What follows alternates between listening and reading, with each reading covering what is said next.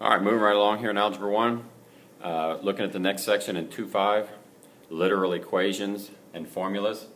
Our essential question, how can you rewrite a literal equation? We're going to rewrite them using the exact same rules that we've been using as far as solving equations, solving for x, solving for y, solving for t, whatever our variable happens to be. The issue comes in that, where I think a lot of people get confused, is when we start dealing with formulas or equations that have more than one variable in it, we get stuck as to how to treat that. You know, if it was a number, we know what to do. When it's a letter, we get all shook up and we're not, well, what do I do with this? We're going to treat it just like we would our numbers. Just keep this in the back of your mind. You can only combine like terms. And I'll come back to that as we solve these. So, what is a literal equation? It's an equation with two or more variables. Solve without getting a numerical answer. That's what I was talking about. We're going to have letters in there. So we might be manipulating a formula where we might want to solve for the width when we're talking about perimeter and things like that. So we don't get a numerical answer. We're just trying to manipulate a formula. Fahrenheit and Celsius, different things like that. Just remember, solve for x like we have been. Realize you cannot combine like terms that are not, can't combine terms that aren't alike. Like here, if we had a simple equation like this, and this would be a literal equation because there's more than one variable, there's all kinds of letters. Ax plus b equals c. If we wanted to solve this for x, remember your rules. We always try to get rid of addition and subtraction first. I find my x, there's a plus b, so subtract b. Okay? Now you can't actually subtract b from c, so we just write it out, c minus b, just like we have right here. Okay, we're signifying what we want to do. If we had numbers, we can plug them in and get a number, but we don't. So just write it as c minus b. Nothing wrong with that. Then I've got a multiplication problem, so I undo it by dividing both sides. There's my answer. Okay, seems to throw people for a loop because there's no numbers. Don't worry about it. We did it the same. We just actually couldn't get down to a numerical answer because we don't have any numbers. All right, let's take a look at a couple more examples.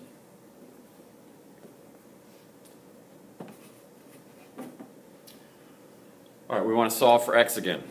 We have negative t equals r plus px. Okay, just like what we did the last 2 weeks. If I want to solve for x, first thing I'm going to look for, is there anything added or subtracted to it? Yeah, we got r added to it.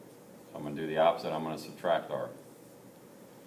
Now you can't actually combine a negative t minus r, but I can write negative t minus r. Nothing wrong with doing that. That's what we want to do. There's just no number, so we can't do it. Then I've got a multiplication problem, so I undo that by dividing. Got to do it with the whole thing. So the p's cancel on the right, and I'm left with negative t minus r all over p. Nothing wrong with that. Okay? Follow the exact same rules that we've been doing solving two-step equations. Okay? Here's a formula that might look familiar to you. Perimeter. Okay? Twice the length plus twice the width. If we want to solve this for w, what do? Okay? First thing we want to do is, like we've been talking about all along, is there any addition and subtraction to our w? Yeah, we have a plus or a positive 2l. So I'm going to subtract 2l. And I'm going to subtract it from both sides. So now I get p minus 2l. That cancels here. Left with 2w. 2 times w. Multiplication problem. We undo that by dividing. The 2's cancel out on the right. We're left with p minus 2l all over 2 equals w. Okay? Solving literal equations using the exact same rules we've been using for two-step equations and the like, and don't be thrown off just because there's letters in there. Okay, we're not going to get a numerical answer yet until they give us some numbers to plug in.